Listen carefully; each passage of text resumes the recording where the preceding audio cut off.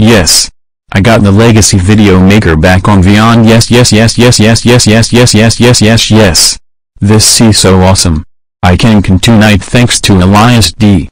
and the video editor guy 6579. Unfortunately, importing assets and saving the video does not work. So I will have to screen record them. So these following changes will happen.